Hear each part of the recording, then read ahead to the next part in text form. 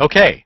Well, Google Plus is telling us that we are now broadcasting live, and we know that a lot of people will continue to join us for the next few minutes here. But for those of you who are Johnny on the spot, welcome to the CosmoQuest Science Hour, Hangout on Air. Quite a mouthful. I'm Matt Kaplan. You may have thought that I was Emily Lakdawalla because your screen is probably telling you I'm Emily Lakdawalla. But no, I am not Emily Lakdawalla. And anyone who knows what Emily looks like, that was, I'm sure, obvious within a moment or two. Emily, with Pamela Gay, the other regular host of this Hangout, they are both at the Lunar and Planetary Science Conference, which is underway right now in Texas. They are just tweeting like mad. Their thumbs have to be worn out because there is so much great science being unveiled there. They're having a terrific time. And they say hello and love and kisses. And they asked me to fill in for today. My name is Matt Kaplan. I believe I said that. I work for the Planetary Society. And my title there is something like media producer. And among other duties that includes is my hosting of our radio show called Planetary Radio, which you can check out on our website at planetary.org.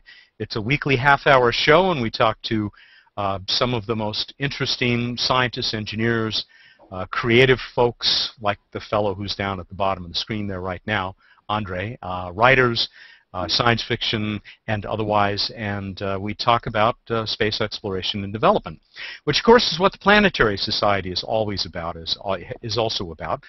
For those of you who aren't familiar with us, founded by Carl Sagan and a couple of other great guys, Lou Friedman and, oh my God, Bruce Murray, almost forgot, good Lord, about 31, 32 years ago now. And we are active in a number of different areas, including political advocacy on behalf of planetary and space exploration. We have a light sail, our own solar sail project, which has currently got its thumb out waiting for a ride because it's all set to go. We are leaders in the effort to identify and then maybe do something about near-Earth objects and a host of other things that you can check out at planetary.org. And this also connects us to the guest that we have here today, who you see with his really jewel-like telescope behind him there. The Questar, right? Not Questar, yes. Questar. And wasn't that the name of a Gene Roddenberry character and a pilot? Questor, I believe. Questor, I think you're right. Andre Bormanis is our guest today, speaking to us from his home. Andre is a consultant to the Planetary Society, but he is so many, many, many other things. He may have become known to many folks who might be watching this right now because of his work within the Star Trek empire, not to be confused with that other Star Wars empire. But he is a longtime science consultant on Star Trek Next Generation for the Star Trek film series, and that is the feature film series, but went on to become a writer and a producer for Star Trek, specifically Enterprise, right? That's right. And which was just the beginning of his work as a producer-writer in television. You can take a look at his credits. I'll show them to you right now, as a matter of fact, if I can get to the right page here and click screen share. There is his brand new website, which is skybynightproductions.com. Sky by Night Productions, all one word, of course, .com. And it has all kinds of terrific information about Andre, including little synopses, a little sampling of some of the work that he's done, and a very nice bio, which I use partly as the basis for this. And it will tell you that one of the shows that he went on to, and I'm going to get rid of that screenshot now, if I can get rid of it. Did I share it? I didn't actually share it, did I? I don't think it came up. Let me warn everybody, if it's not obvious, I'm new at this. And there's a lot to keep track of here. We're going to be taking your comments that you can type in Google Plus in a few minutes. And that will be a special challenge for me to try to keep track of. I'm going to try once more here, though, to get us this. There is Andre's website. And Andre, if you catch me and screwing up like that, go ahead and shout out. Okay. Try and leave out the expletives. There it is, skybynightproductions.com, with a complete guide to Mr. Bormanis. I was about to say that one of the other shows that he ended up working on, helping to create, is, I think, one of two of the best, not quite full-season science fiction series in my experience. The first one being Firefly, which was followed 3 years later by Threshold, a terrific show with a fantastic cast and a great premise, which, you know, the aliens, they couldn't get here, right? So they did the next best thing? Yeah, they basically sent an unmanned probe that was designed to generate a signal that would start reprogramming the DNA of any human being who came in contact with the probe. So basically, they couldn't get here, but they could turn this world into a world populated by their own species, which was their long-range plan, and something that our heroes find out about and, of course, intend to stop. So, and like you said, we had a terrific cast led by Carla Cugina, who was wonderful. Peter Dinklage was part of the cast. Brent Spiner, of course, who everybody knows from Star Trek. And, you know, it was a wonderful experience. Bragi Schutt created the show along with David Goyer, who has gone on to do some of the Batman movies and is a terrific director and directed our pilot. And, of course, Brandon Braga, who I worked with on Star Trek for many years. So we had a great writing staff, a great cast, and it was a wonderful show. And unfortunately, there were two other alien-themed, invasion-themed shows on the networks that year. We were on CBS. There was a show on ABC called Invasion, and then a show on NBC called Surface. So it was kind of hard to kind of focus in on just one for people who were interested in that kind of storytelling. And I think that among other things, you know, worked against us to a degree. And unfortunately, we only got to do 13 episodes, but it was a terrific experience and one I'm very glad that I had. Damn shame, and yeah. I think as quirky and wonderful, both, you know, in the casting and the writing, as was Firefly. Yeah, and one small addition: the guest star for the episode that I wrote, the main guest star, was Viola Davis, who was just nominated for an Academy Award for The Help. I'll be darned. So I got to work with Viola, which was great. She was wonderful and lovely and did a terrific job. So if nothing else, you should check out the episode with Viola Davis. All right.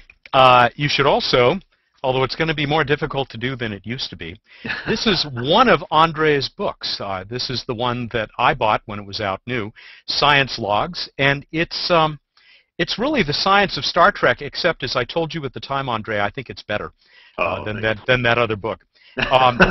I was happy to learn when I looked it up last night on Amazon that this is now worth $22. I'm impressed. I've got a few copies, so I know what to do if I need to raise a little emergency cash. Yeah, keep those. Hard to believe. I wrote shape. that 15 years ago. It is hard to believe. Published in 1998. So that's kind of shocking to me to think about how long ago that actually was. Well, it's chock full of Star Trek science and relating it to the current world. And a cool little device that it uses is that at the beginning of each chapter there is an entry from the science log, which I think was a nice touch. Thanks. Anyway, fun stuff to do. I'll just mention in passing, boy, long introduction, because there's so much to say about you. He's taught in a number of colleges and universities. He is an astronomer. He is a pianist, classically trained pianist. And I didn't know this until I looked at the bio. You wrote the planetarium show Centered in the Universe, which was the first one. It was the premier program after the Griffith Observatory opened, after being remodeled over the course of several years.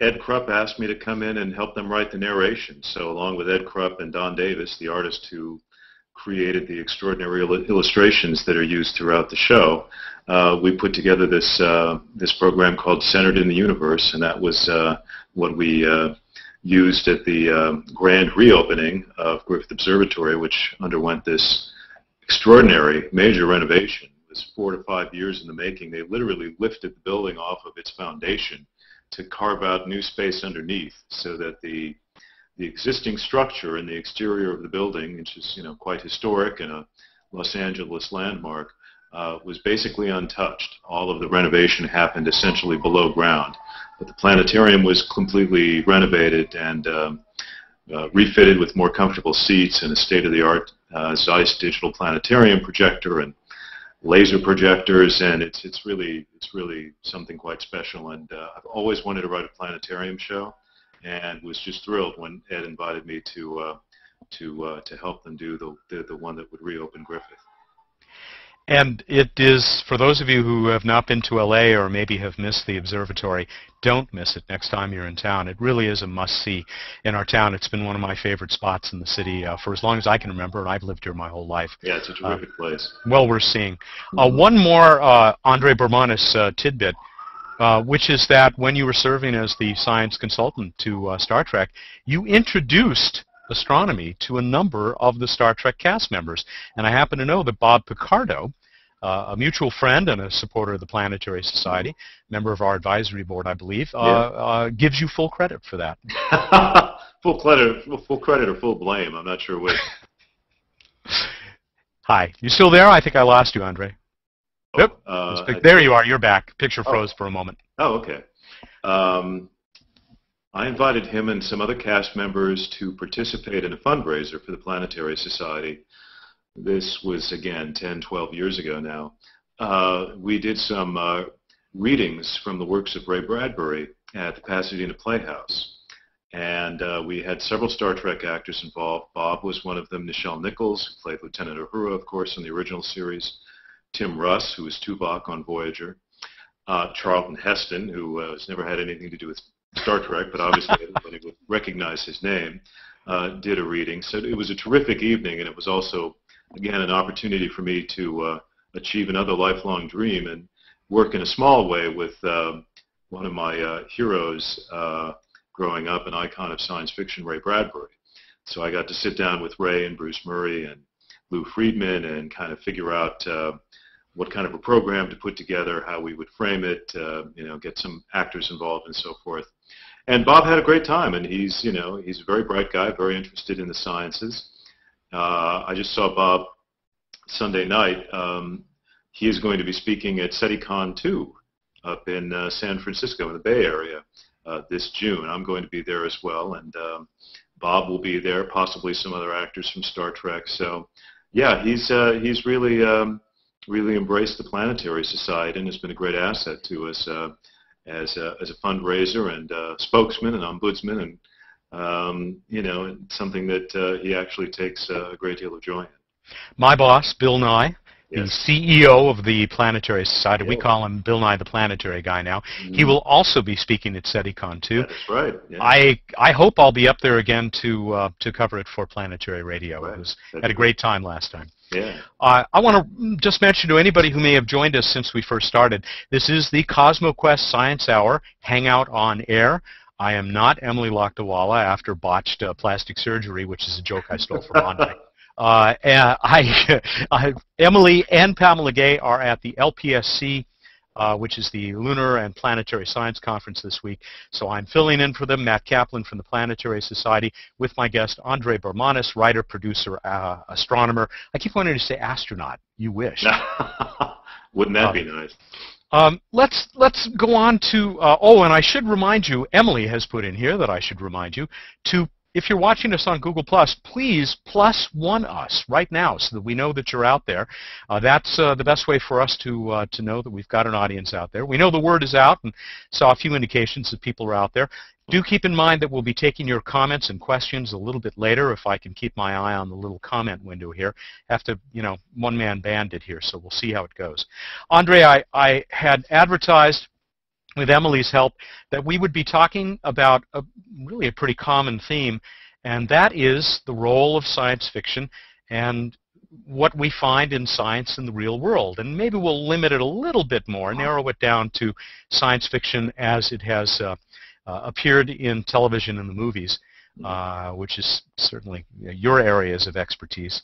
And I wonder, you and I were talking earlier today about this book, Abundance. Yes. by Peter Diamandis Hmm. and Stephen Kotler, which really, I'm only actually through one chapter of it so far, but the book is about a bright future for humanity. Not without bumps along the way, but a future with a tremendous amount of promise and a tremendous amount of goodwill and better lives for even people in the third world through technology, which it struck me that that is perhaps not a theme of a lot of science fiction, but it was a theme that came up constantly in Star Trek. That's very true, and I think that's one of the unique things about Star Trek. It was ultimately a relentlessly positive view of the human future, and I think most science fiction, certainly in the movies these days, and a lot of science fiction in literature, especially during the Cold War era, was really kind of dystopian. They were, a lot of the writers were interested in telling these cautionary tales about what might happen if we don't clean up our act. So they portrayed very dim futures.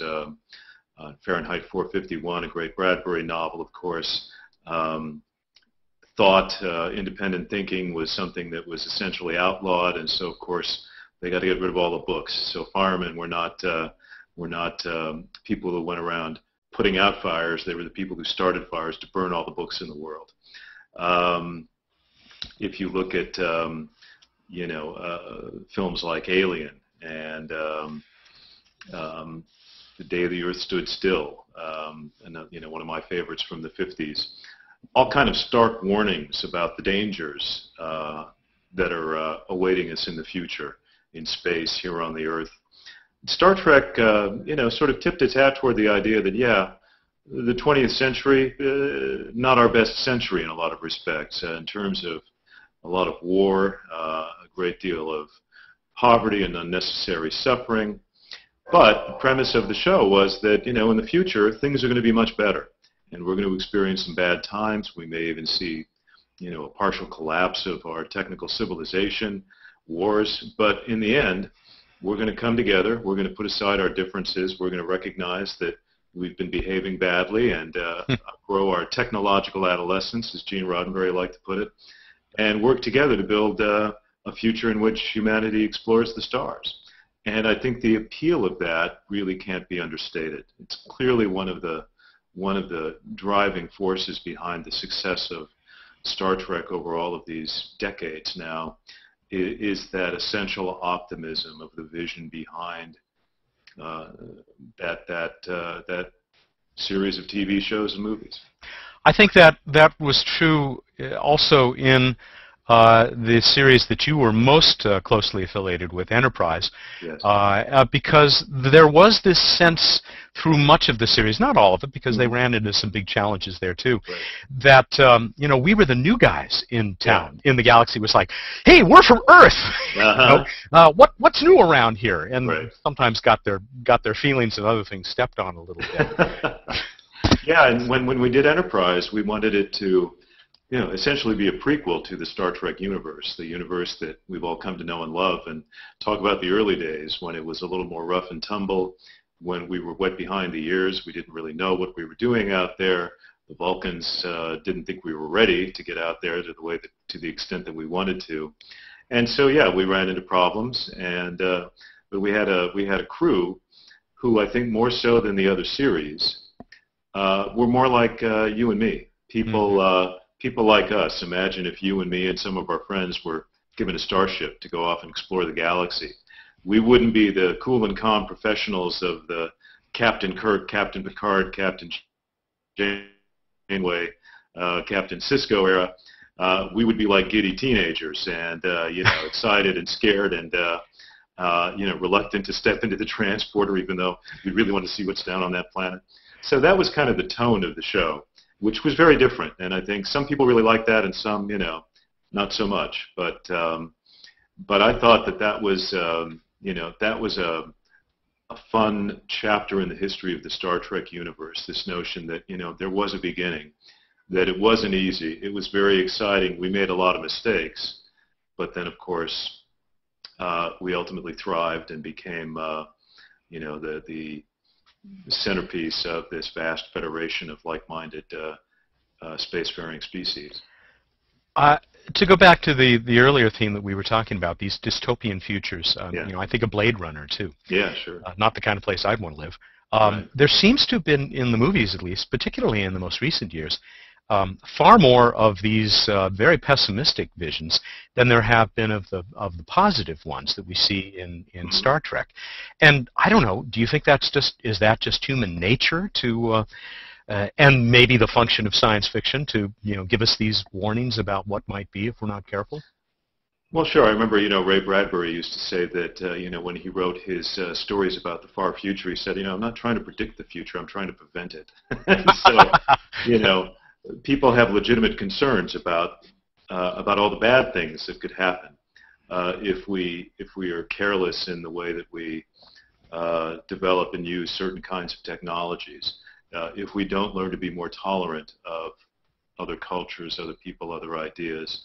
If we don't, if we don't address the real needs of people who have not had the opportunities that you and I have had, and who have not had the opportunity to live long and prosper. So yeah, I mean, I think it's legitimate. It's it's not. I enjoy a lot of the Blade Runner is a great movie. So is The Day the Earth Stood Still. So is Alien. Looking forward to Prometheus. And yet, it seems like it's almost a little too much on that side, and I think part of it is because you have an opportunity, a built-in opportunity for conflict. It's easy to find the conflict when you have a totalitarian government oppressing an individual, as in 1984, for example. Harder to find the conflict in a utopian society where everybody is happy and healthy and free of want. So the dramatic possibilities a little more limited in those kinds of stories, and you have to find clever ways of bringing conflict into those kinds of settings.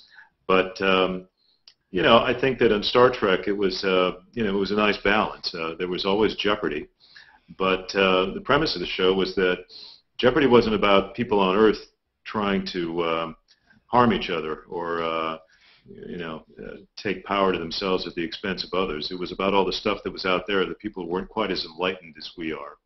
So I think that's, again, the fundamental difference with Star Trek as opposed to some of these other science fiction stories and films that we were familiar with.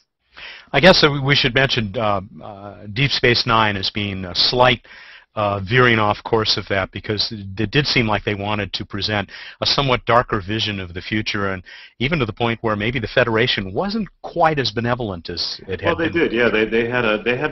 They were interested in doing more political themes on that show, and there was a conflict built into the two alien races who kind of figured prominently in the series, the Bajorans and the Cardassians, and history of warfare and mistrust between them, and the Bajorans having been nearly destroyed by the Cardassians.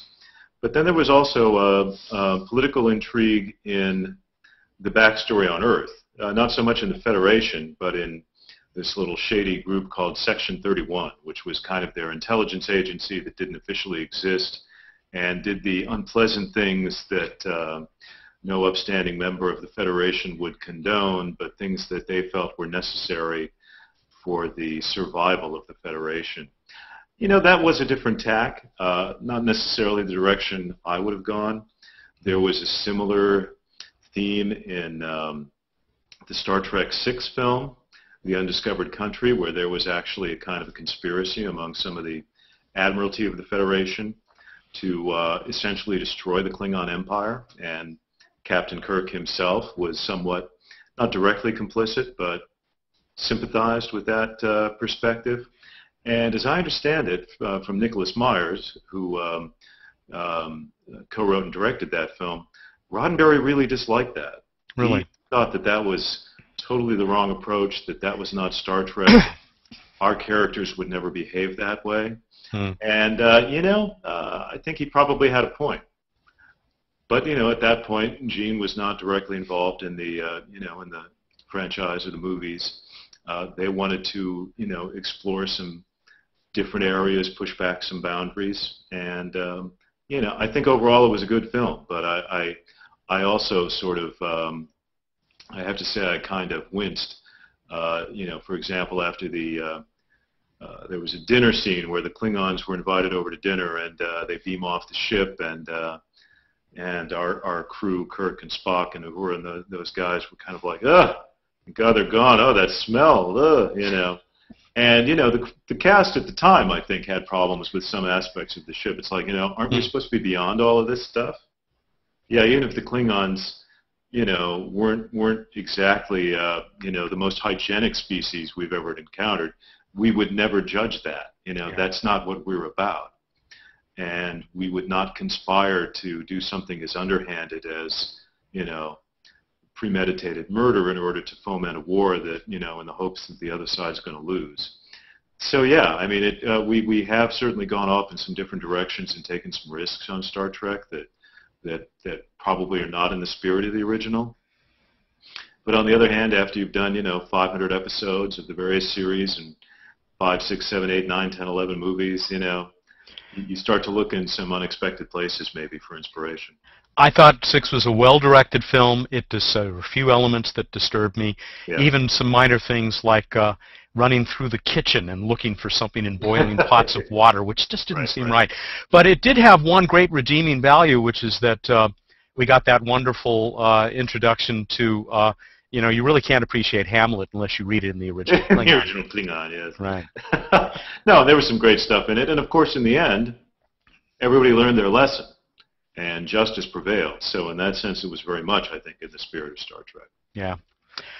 We are, for those of you who may have joined us in the last few minutes or need a reminder, this is the CosmoQuest Science Hour coming to you courtesy of CosmoQuest. Pamela Gay and Emily Lakdawala, who are the usual alternating co-hosts, are at the Lunar and Planetary Science Conference this week.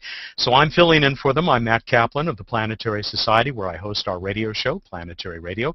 My host is Andre Bormanis, longtime science consultant to the Star Trek franchise and a writer and producer for Star Trek and many, many other productions, as well as many other pretty cool things that he does.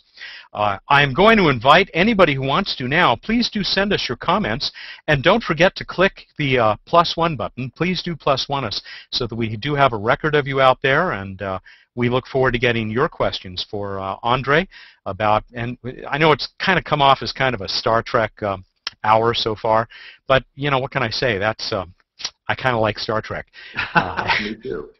But we do invite you to get your comments in now, and I'll try and keep an eye on the little comment window, which is open on my screen. But, Andre, let me shift gears a little bit and go to talking about what science fiction has gotten right and what it's gotten wrong. I mean, really, those of us who maybe are the biggest fans of science fiction, we don't look to it to predict the future. But it is often looked at that way by us and others. What do you think? Has it had a decent record or not so much? Well, it really depends on the writer and the driving force behind that writer's vision. If you look at somebody like Robert A. Heinlein, he was somebody who was a trained engineer, a very smart guy who was very interested in technology and the social impact of technology. And he knew his stuff when it came to astronautics, when it came to weaponry, and his novels, the ones that specifically dealt with space travel, flights to the moon, the planets, and so forth, he really made a point of trying to use the best science of the day in making the worlds that he was inventing feel as real as possible. And you know, whether he predicted you know, when human beings would land on the moon or when we would colonize other planets, or whether there was life on Mars or Venus, well, you know, he was a creature of his time, and I don't think that anybody in, say, the 1940s, 1950s even, would have anticipated that before 1970, human beings would walk on the moon.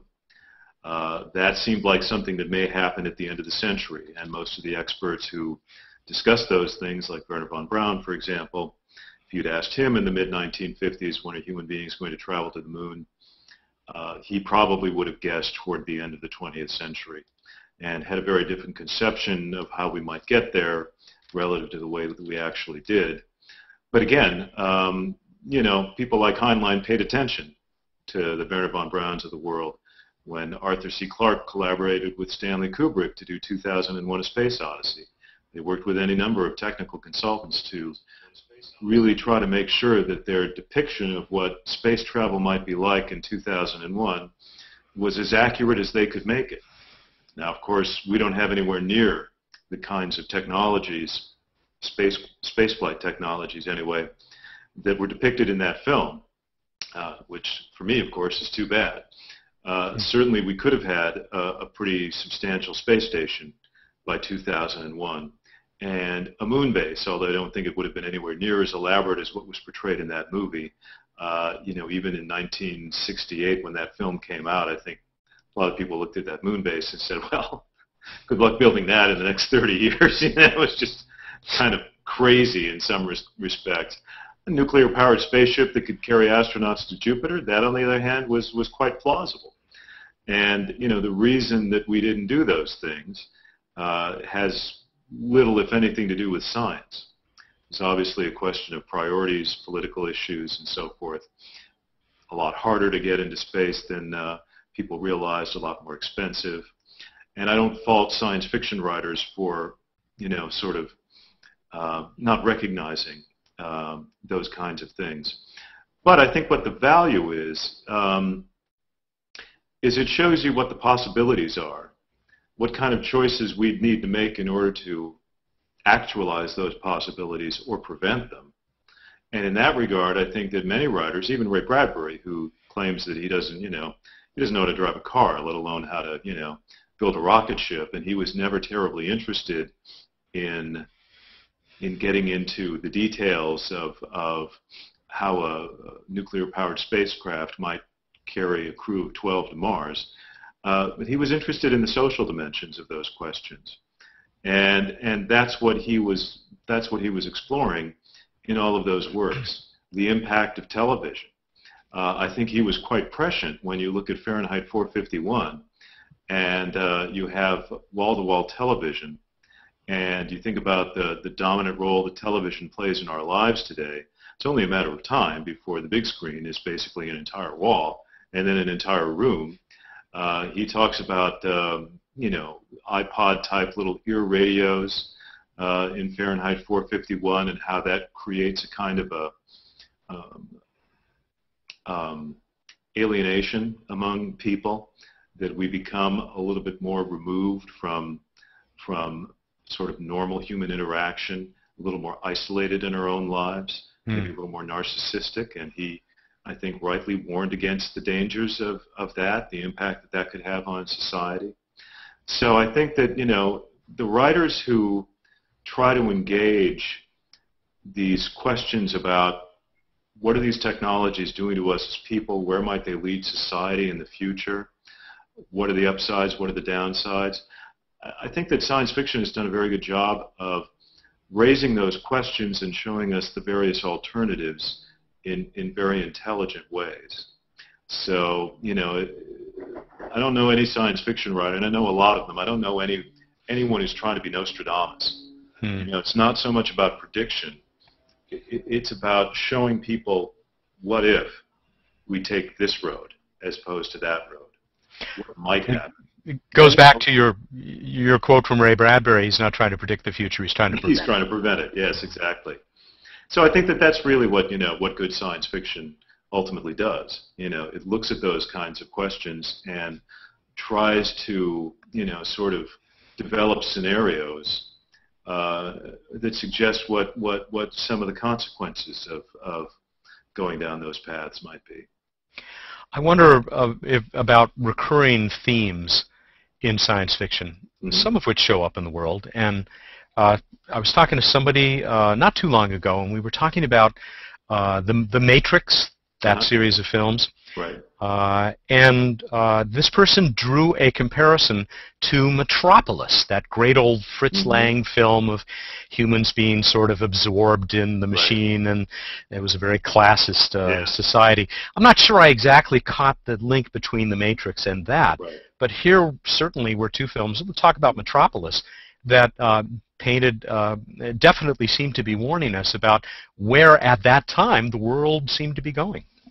Sure, and I haven't seen Metropolis in a long time, but we do see these themes cropping up again and again, and a lot of science fiction. I mean, one could argue, and many people do, that the first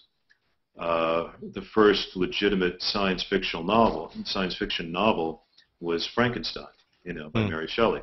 Prometheus Unbound is the subtitle, and that was very much a science fiction premise. What if you could essentially construct a man out of the parts of other men and bring him back to life? A lot was happening in the 1800s with respect to medicine, biology, anatomy, and physiology. We were beginning to understand more and more about how the human body works. It was Alessandro Volta who showed that you could stimulate the nerves of even a dead frog and make its legs twitch. And these ideas were frightening and compelling. And it was really, part of Mary Shelley's genius to recognize that whether or not you can actually bring some dead being back into life, we are developing extraordinary new capabilities in medicine and biology that may have unintended consequences that we will find particularly difficult, if not threatening. And so, if you look at science fiction since Shelley's sort of seminal novel, then I think you see that those are the kinds of questions that keep cropping up, whether it's in the area of space travel, exposing ourselves to the dangers of space, maybe bringing some of those dangers back here to the Earth, like the Andromeda strain. Whether you talk about the collapse of civilizations, dystopian futures like 1984 and Blade Runner, or things that have more to do with our own sense of reality. What makes us human? What defines what we call real? That was certainly a big theme in a lot of Philip K. Dick's work. The Matrix picks up on that, obviously. The red pill and the blue pill. Ultimately, is reality just what we perceive with our senses? This table that my laptop computer is sitting on certainly seems solid. Fact is, it's mostly empty space. That is something that we learned about through science. And that's a pretty strange thing. What else might we learn that would have that kind of a profound effect on our perception of reality? So, all of those themes, what it is that these discoveries and technologies do to us as human beings, as a society, whether it's in space, whether it's biology, whether it's creating replicants, human beings who are purely synthetic and don't live as long as we do and don't necessarily have the same rights. Time and again, those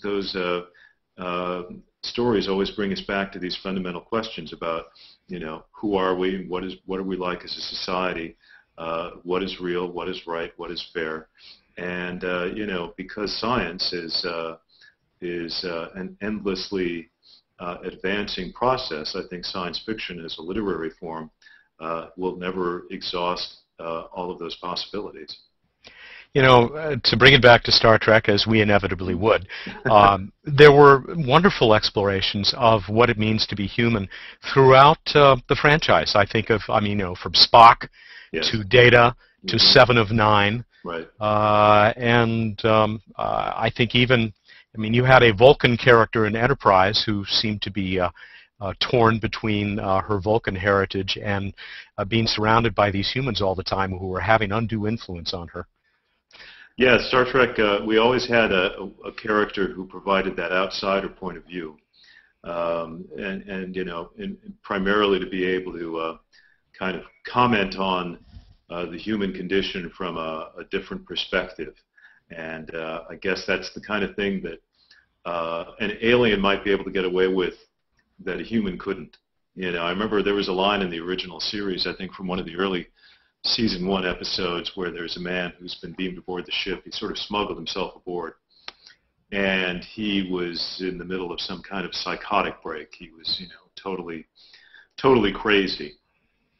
And then we find out subsequently that he was a psychiatrist from this sort of psychiatric colony that was sort of the repository of all of the sort of hard cases that even 23rd century medicine couldn't quite deal with.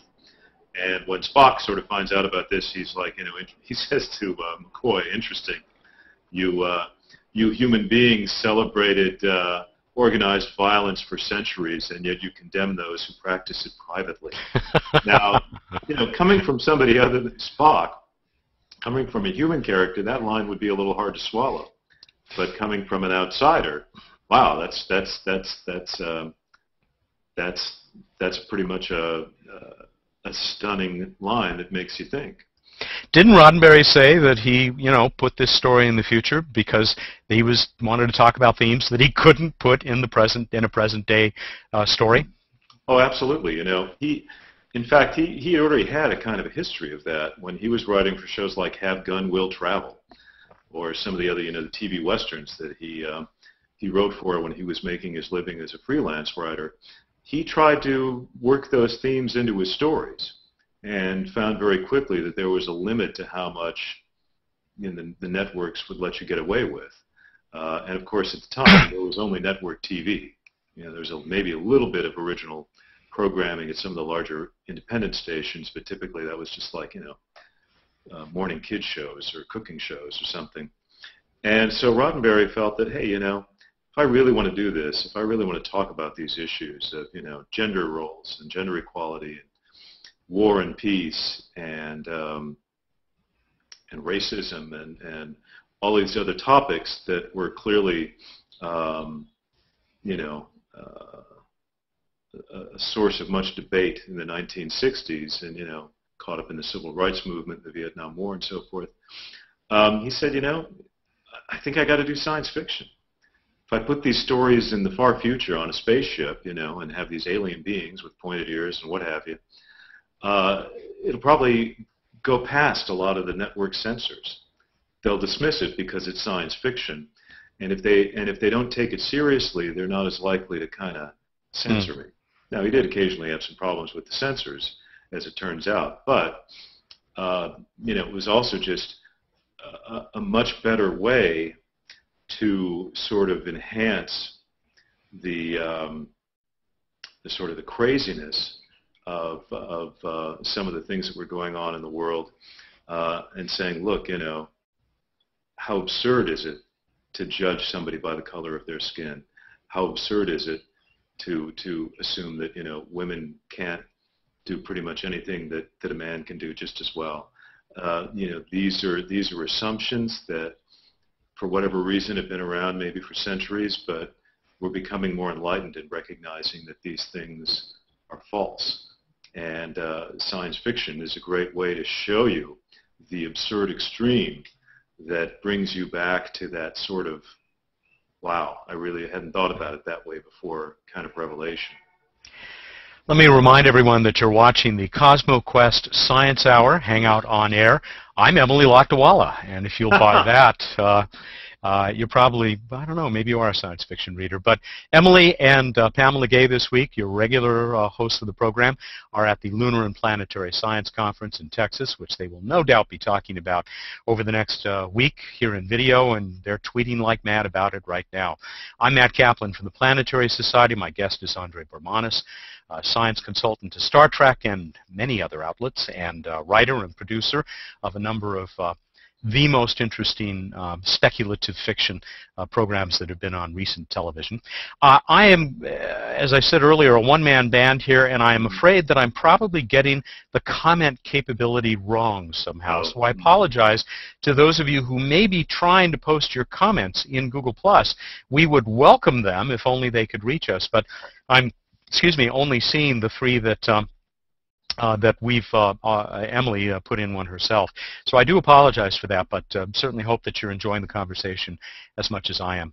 Andre, we have about 15 minutes left. I want to go through one other grand theme in science fiction, Mhm. and that is, the close encounter or the first encounter. And we don't really have anything in the real world yet to compare it to, although the SETI Institute and other agencies like the Planetary Society continue to work toward that first encounter with alien and hopefully intelligent life. Right. What do you think of how science fiction has handled this? I guess, once again, it's a pretty wide spectrum. It is, and for the most part, science fiction has treated contact with alien life as a metaphor. When H.G. Wells wrote The War of the Worlds, he very much had in mind English colonialism and the fact that England, in developing its empire, was not necessarily kind to some of the natives that they encountered and found them quite easy to subjugate because they were technologically inferior to the British troops. Wells thought, what if the shoe were on the other foot? What if we were the ones who were invaded by people who were technologically superior? How would we feel about that? So again, it was a metaphor, and Ray Bradbury kind of turned that around in The Martian Chronicles. Human beings essentially invaded Earth, and that was kind of a metaphor for the American expansion into the West in the 1800s, where we weren't really particularly fair to the Native Americans who were living here for the most part perfectly content with the lives that they had. And so alien contact, I think, in science fiction, it's about how we encounter the other, how meeting somebody who is so vastly different from you, your life, your values, what you know and understand or think you know and understand, reveals your own prejudices and limitations, your own fears and anxieties in many respects. So I think that, again, it's mostly holding up a mirror to human beings in a way that kind of puts us in a very extreme predicament. And if you look at films again throughout the 50s and 60s, there were many metaphors of Cold War themes being echoed in movies about human first contact with alien life. Certainly things like The Day the Earth Stood Still. It's a film called Angry Red Planet. Kind of obvious metaphor, I guess, for the communist Russia. To say nothing if Mars needs women. Well, exactly. Yeah. So they're mirrors. They're not intended for the most part to be thoughtful meditations on what alien life might really be like. Now, sometimes, some science fiction writers will go down those roads and try to imagine interesting, unique alien life forms that are intelligent and unexpected, and that can be very fun stuff. Now, can I interrupt you? Bill Nye and I were talking earlier today about the Horta. Yes, the Horta. And completely, probably about as alien an intelligent species as you could find, and yet one that still shared some of our values. Exactly, and again, a great story that was essentially about prejudice. We see this ugly thing; it's killed some people. We assume it must be hostile and basically a brute. Not an intelligent being at all, but just a predator. Like a shark or a leopard in the jungle. But then we find out, of course, it's really just a mother protecting its young. We'd inadvertently been destroying its eggs. So, that was another great Star Trek moment of question your assumptions. Don't think you know everything that you might believe to be true, because that's what ultimately gets you into trouble. One other Star Trek episode that I obviously talking about many of my favorites, but I think they're a lot of people's favorites. This was out of Next Generation, and it was a fascinating one. Not perfect in what they attempted to do, but an extremely noble attempt. And this was where Captain Picard and an alien captain transported down to a planet and had to try and communicate with each other to forge an alliance. And but the problem was that the alien species spoke only in metaphor. Do you know the one I'm talking about? Oh, of course, yeah. It's called Darmok. Yes. Yeah, and Paul Winfield played the alien captain, and I thought that was a really clever way of looking at the problem of communicating with a truly alien intelligence, and that's of course one of the big questions in SETI. If we do get a signal, will we even be able to understand it? Will we be able to translate it? What does it mean to translate a signal? You know, we use binary code now in just about everything, or hexadecimal code. Why would we assume that aliens, even if they have technology very much like ours, would develop ways of coding signals that are in any way comparable to the way that we do it? You know, it's an assumption. But of course, that's all we can work with because we've never met an alien. We don't have experience with other alien species. We don't know what's common and what's uncommon. We don't know if we're the exception or the rule. If we're the rule, great. And, you know, SETI is kind of premised on the idea that at least to some extent, we're the rule. That is, we're not going to be able to communicate with some intelligent form of alien life that is so different from us that we don't even recognize it as life. But that's not what SETI is looking for. SETI is looking for civilizations that have evolved pretty much the way that we have and have moved through a stage where they have astronomy, mathematics, and physics, and they've built devices, radio telescopes, transmitters, electronic devices that may have been implemented somewhat differently than what we've done, but are based on an understanding of the same basic principles of physics. And so if there are other species out there that have developed along the lines that we have, maybe there's some reason to believe that they would, that we would be able to develop some kind of meaningful form of communication with them. If they are significantly different from we are, there's probably little, if any, hope of learning how to communicate with those species. After all, we have good reason to believe that that dolphins and whales are intelligent species on this planet. Maybe not quite as intelligent as we are. They're certainly not tool users. That they don't need to be. They don't live in an environment where tools would be a particular advantage. But we've not yet learned how to communicate with them. If most of the intelligent life in the universe is like whales and dolphins, it'll be a very long time before we make any kind of contact with those life forms. But we got to hope that, you know, there are some other people at least out there sufficiently like us that there is an opportunity to communicate, to receive a signal and translate it and understand it. Speaking of first contact, aren't we getting close to, or maybe Zephram Cochrane has already been born, I think. How soon, terrible way to put it. Yes. Where's my warp drive? Forget my jetpack. Where is my warp drive? You know, that's the kind of thing that I could imagine that 10, 15, 20 years from now, if we finally understand what dark energy is, maybe we'll realize, hey, wait a minute, this dark energy is something that we could harness. And maybe that will be step one on the road to something like warp drive. On the other hand, it may be that it's just not going to happen for 1,000 years, or maybe not at all. It's one of those things that is too far removed from anything that we've done so far to be able to make a legitimate prediction about if and when it might happen. Now, you can talk about nuclear thermal propulsion.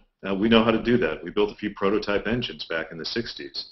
If we decided that we wanted to build nuclear thermal propulsion spacecraft that could take a human crew to Mars, if you know, the government decided that was, you know, an important national goal, and everybody agreed that, you know, we're going to pump a few $1 billion a year into developing that technology, you know, we'd have it in 10 years. That's something that we know how to do. Warp drive is still purely speculative, but there are some tantalizing hints that maybe, just maybe, oh, and here comes a cat. Hey, cat. It's almost dinner time. This is Suki. She knows that she's Hi, Suki. at dinner at about 5 o'clock. That's a prediction I could have made, but didn't actually. It's going to come up on this table at some point. and join in the interview, because not only does she like to eat a lot, she likes to be the center of attention. But yeah, it's not impossible that we'll live to see warp drive. I think it's extremely unlikely. But the exciting thing about living in these times is that you never know when the next breakthrough is going to happen. Yeah. And, and the other thing that's kind of exciting is, we're learning more and more about how biology works at pretty fundamental levels, and how to extend human longevity. There is at least one person in the world who was documented to live over 120 years, this woman in France who died a few years ago. I believe she was 121. I had a piano teacher when I was growing up. She was 21 years old when the Wright brothers flew at Kitty Hawk. She lived to see men walk on the moon. She lived to be 104. So I think that, it's reasonable to think that in the next 10, 20, or 30 years, the human lifespan, the healthy human lifespan, will look more like 100, 110, or 120 years. And if you can live, for another 50, 60, 70 years, think of what kinds of medical breakthroughs might happen in the next few decades that could extend your life even farther. So that's what gives me a little bit of hope that, I might live long enough to see some of these extraordinary breakthroughs. Now, if I live to be as old as my grandfather, 93, and pretty much healthy all through, his life, I would feel blessed. And I have no expectation of living into the far future. But it's not impossible. And that's part of what's exciting about being alive today. You and Ray Kurzweil, I should say, who wants to preserve himself for that singularity that he's sure is coming in a couple of decades. He's much more optimistic than me, I think, about that stuff, but I wouldn't call him wildly optimistic. I wouldn't say that he's crazy. He's a very smart guy, and I think that he's on the more optimistic end of the spectrum in terms of what really might happen in the next few decades, but it's certainly within the realm of possibility, more so than, say, warp drive or even your own personal jetpack. I mean, you could buy a jetpack. It's just not a very efficient way to travel, as it turns out. And somebody developing one that would allow you to do your daily commute and be as affordable and reliable as your automobile, yeah, that's probably not going to happen. Sorry. We're almost out of time. There is one other piece of technology that I want to ask you about, somewhat more mundane. But I want to remind, and first of all, thank everybody for joining us for this CosmoQuest Hangout on Air. It will return, this Science Hour 1 will return next week. I don't know if it'll be Pamela. I think it'll be Pamela hosting because Emily did last week. But we'll see. Pamela Gay, Emily Lakdawala, the alternating hosts of this. My guest today, Andre Bormanis. The other piece of technology, wait a minute, I can't remember what it is. Oh. So I have to get out my pad to remind me. There it is. There's my pad. Apollo's Mike Okuda and Rick Sternbach some money. I think you're right. Pad or perhaps tricorder. You Yes. told me earlier today that you could tell us a fun story about the origin of the tricorder. Oh, yeah. You mentioned Peter Diamandis' new book. I knew Peter a little bit back when we were both in Washington, D.C. That was Abundance, by the way, we talked about Abundance, it earlier yeah. in the hour. When Gene was developing the original Star Trek, he had this idea that it's going to be about a crew of several hundred people on a starship. It's going to have a kind of a Navy-like, command structure. And he knew, of course, well, we're going to do this ship. It's going to be like a battleship. It's going to have a bridge. What else does it need? Well, crew quarters. It's going to have a mess hall. It's got to have a sick bay. It's got to have, these guys are going to be in danger probably on a weekly basis. You're going to have a doctor. You're going to have a sick bay. What would the sick bay of the future look like? And he thought about, today you go to the hospital, with some kind of an injury. They sew you up with a needle and thread. It's barbaric. They put a glass tube under your tongue to take your temperature someplace else. They do X-rays. They got to develop the film. It takes forever.